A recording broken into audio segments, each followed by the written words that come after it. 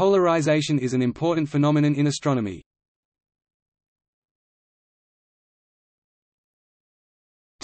Stars. The polarization of starlight was first observed by the astronomers William Hiltner and John S. Hall in 1949. Subsequently, Jesse Greenstein and Leverett Davis Jr. developed theories allowing the use of polarization data to trace interstellar magnetic fields. Though the integrated thermal radiation of stars is not usually appreciably polarized at source, scattering by interstellar dust can impose polarization on starlight over long distances. Net polarization at the source can occur if the photosphere itself is asymmetric, due to limb polarization. Plane polarization of starlight generated at the star itself is observed for AP stars, peculiar type stars. 1.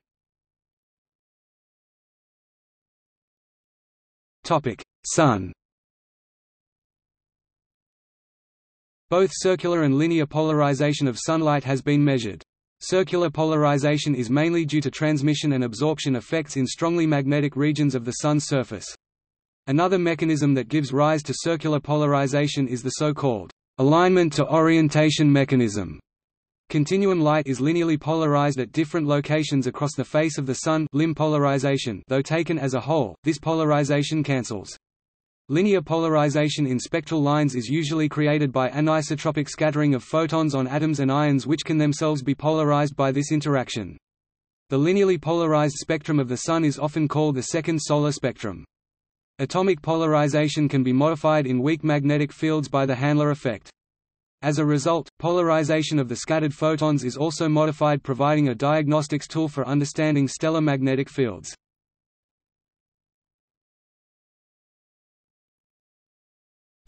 Other sources. Polarization is also present in radiation from coherent astronomical sources due to the Zeeman effect, e.g. hydroxyl or methanol masers. The large radio lobes in active galaxies and pulsar radio radiation, which may, it is speculated, sometimes be coherent, also show polarization. Apart from providing information on sources of radiation and scattering, polarization also probes the interstellar magnetic field in our galaxy as well as in radio galaxies via Faraday rotation. In some cases it can be difficult to determine how much of the Faraday rotation is in the external source and how much is local to our own galaxy, but in many cases it is possible to find another distant source nearby in the sky, thus by comparing the candidate source and the reference source, the results can be untangled.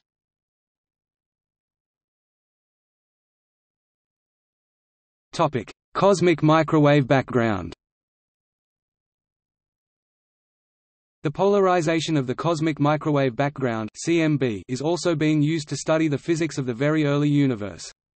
CMB exhibits two components of polarization: B mode, divergence-free like magnetic field, and E mode, curl-free gradient only like electric field polarization. The BICEP-2 telescope located at the South Pole helped in the detection of B mode polarization in the CMB.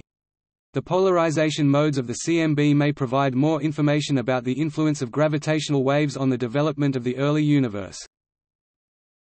It has been suggested that astronomical sources of polarized light cause the chirality found in biological molecules on Earth.